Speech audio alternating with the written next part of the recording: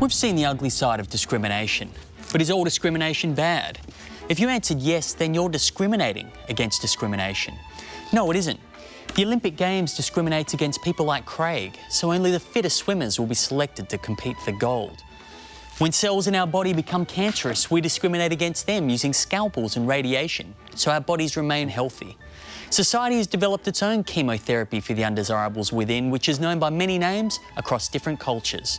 In Sweden, it's called janteloven. In Japan, deruku wa atteru, meaning the nail sticking up, gets hammered down. In Australia, we simply call it the tall poppy syndrome. Former Prime Minister and underrated fast bowler John Howard labelled it protective scepticism, and it's keeping our society strong and vibrant with a Darwinian selection process. Poppies are the source of many addictive things: morphine, smack, orange and poppy seed muffins. Here we're addicted to one more thing about the poppy: cutting off their heads. So prevalent is the tall poppy syndrome in Australia that we've come to believe it is quintessentially Australian, like farlap, pavlova, and getting fingered at the beach. I mean, fingering someone at the beach. But how did it get its name? Why do we persist with the old-fashioned term tall poppy when we can just say fuckwit? The reason is rooted deep in the soil of history. Thousands of years ago, Roman historian Titus Livius used poppies as a metaphor in his account of the tyrannical King Tarquin. His son Sextus asked his father's advice on how to govern an unruly city. Tarquin said nothing, but walked outside, took a stick and swept it across his garden, thereby cutting off the heads of the tallest poppies growing there. Sextus perceived that this meant he should slay those people who were outstanding in influence or ability, and so had a number of eminent citizens put to death. So where are we 2,000 years later, far removed from tales of murder, horticulture and children named Sextus? I think we can say that there are three main types of tall poppies. You've got the braggers, the people who have achieved a lot and then start bragging about it.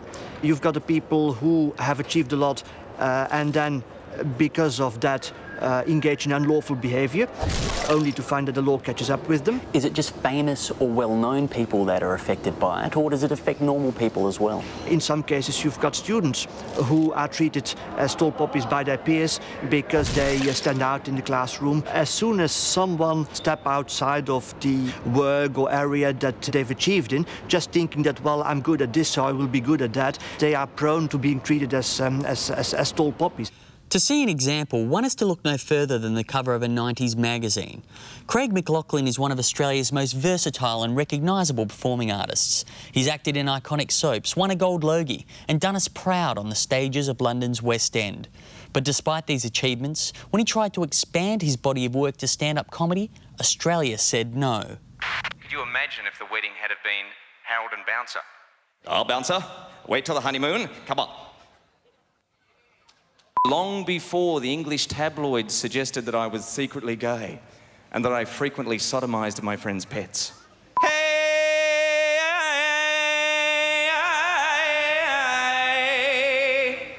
Mona. Oh, come on! The unusually highbrow NRL footy show audience rejected his repertoire of sodomy and bestiality jokes, and the hostile crowd turned on him. Smelling blood in the water, the media too joined in the feeding frenzy, and they were right to do it. Just as ancient Spartans threw their weak, deformed babies off Mount Tagetus to keep their society strong, Craig McLachlan was sacrificed so the Australian comedy scene would remain a comedy scene. In some ways, he's a hero. On stage, Craig died so others might live. Our well-known and often lamented tall poppy syndrome are probably good for this country. It is hard to imagine a Hitler or a Mussolini ever surviving the dry wit of an Australian pub crowd. Hineinzugehen in das Volk seine Forderung, dass in diese Kolonne mitmarschiert.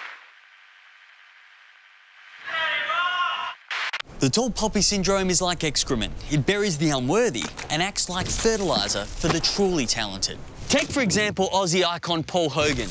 His film Crocodile Dundee was the highest-grossing Australian film of all time, and his tourism advertisements helped put Australia on the map. How did we say thank you? The tall poppy way, with the Australian Tax Office saying, "That's not a tax return, this is a tax return." And they showed him a correctly filled out tax return.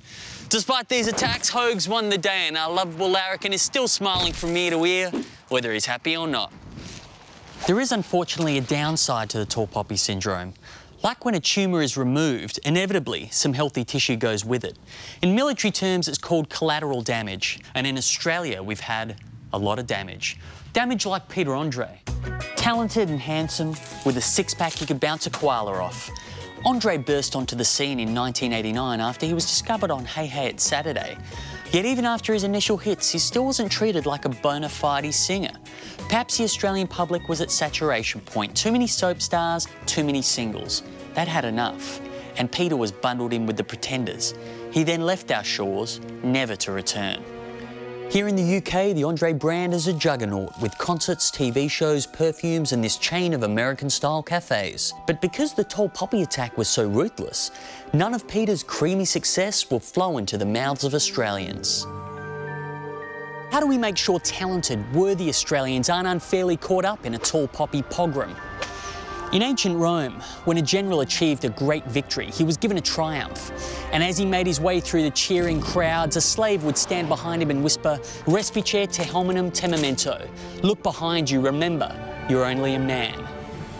Could we use a similar system today to keep potential tall poppies grounded and protected from unjust attack? Perhaps someone following our celebrities reading quotes from their Twitter feed. We need to truly Australianise and imbue a sense of fair go into this phenomenon called the tall poppy syndrome. From now on, let's all strive to replace it with the tall wattle syndrome. Let's treat the aspirations of our intrepid men and women like this magnificent bush flower and allow it to grow until it falls over by itself, where it'll be easier to chop up.